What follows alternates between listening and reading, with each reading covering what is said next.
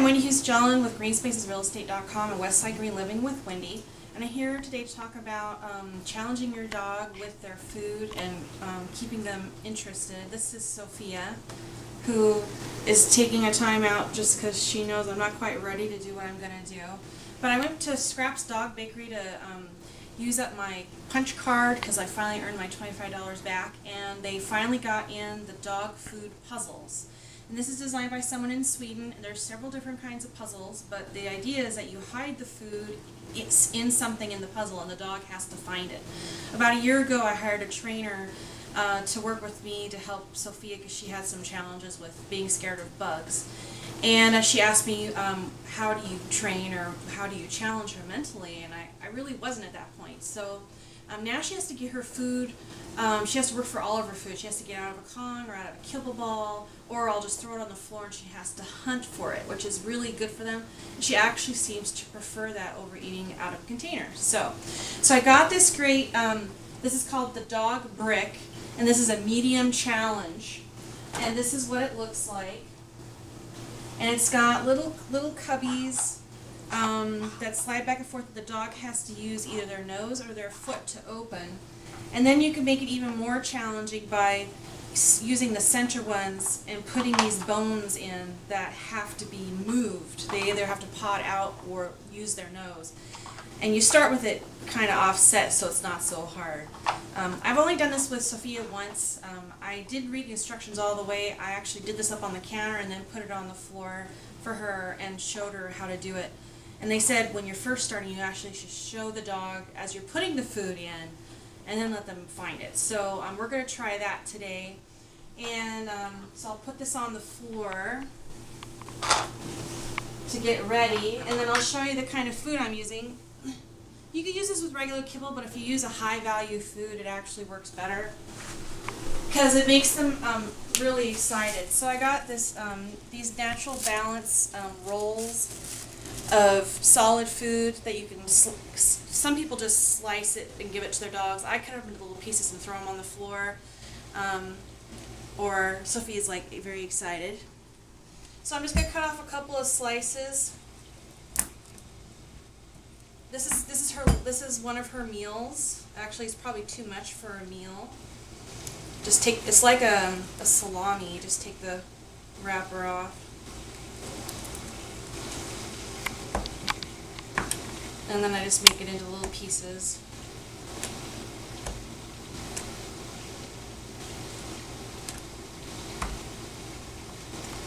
And so one of the things I also challenge Sophia with is WAIT. And she's very good at just sitting still and doing that. So we're going to try that now as I fill the dog brick. Okay. So Sophia, sit. Wait.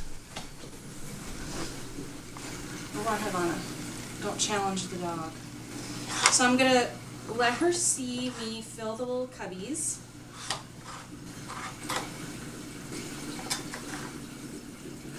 And see, she's very much paying attention to what I'm doing. When her ears are up like that, that's because she's very alert. And then I'm going to push these in part way so they're partially open, so she can really smell the food. And then what they suggest is you command the dog to find it. We're not going to use these right now. Sophia, find it.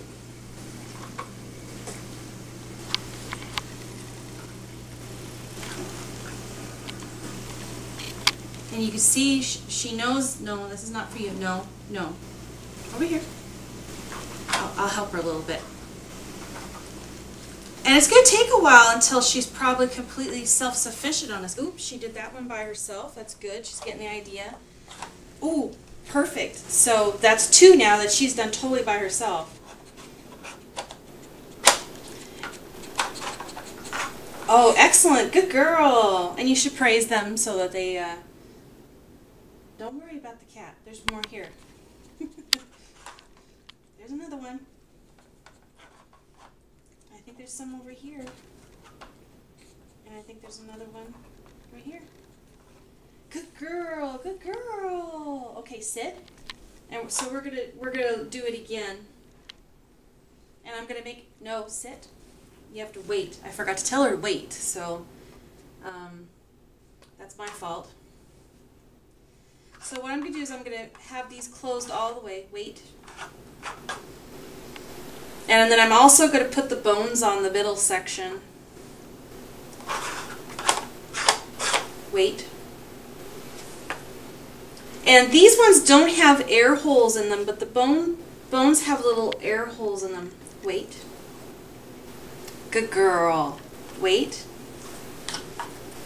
So I'm gonna do the first two that are closest to her the easy way, and then the other two I'm actually gonna put in all the way.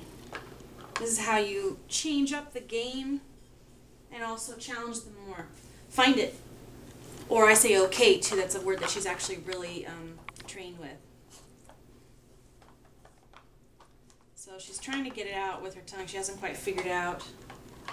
So now she has to actually clear the center before she can get out the side.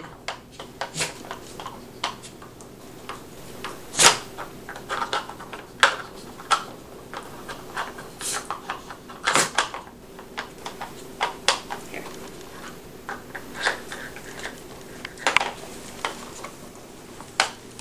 Oh, good girl, yes. Use your foot. I don't want to help her too soon.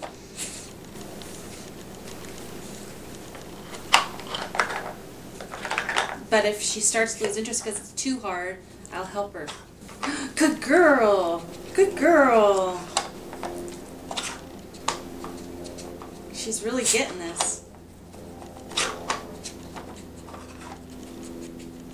Here. Good girl. Find it. Find it. The tone of my voice when I say find it or okay or something like that is a very positive tone, so it encourages them to do activity. And they'll keep offering different kinds of activities until they hit the right thing.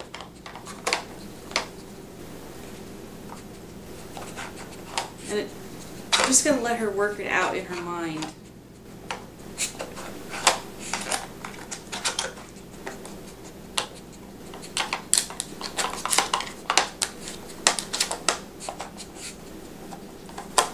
I think these ones are in. Oh, there is something there.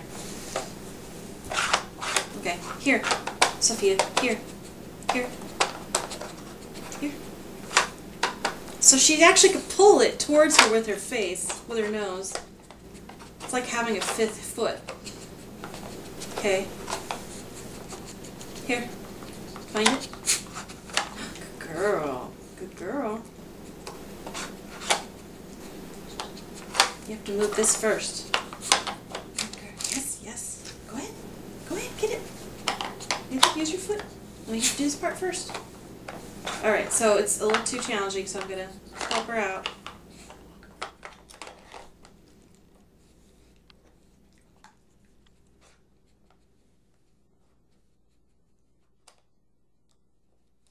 Find it.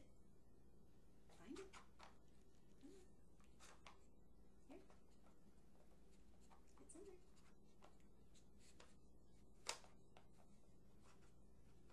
There you go, good girl. One more. Right here. Here. Find it. So once it's open a little bit, she seems to get the idea to go ahead and open it herself. So now she's going to check to make sure there isn't any more. But their nose is really good and they actually know when there isn't any more. So that's only her second try with the dog brick, and I'm really happy to have something new to add to her repertoire because it's been about a year since she's got the Kongs down really well. And I'll do another video sometime showing how I also challenge her with other food puzzles. So this is Sophia the dog brick. I got it at Scraps Dog Bakery and Boutique in Seattle. It's at 2200 Westlake at the corner of Denny and Westlake down by the South Lake Union rail trolley car. So thanks for watching and have a great day.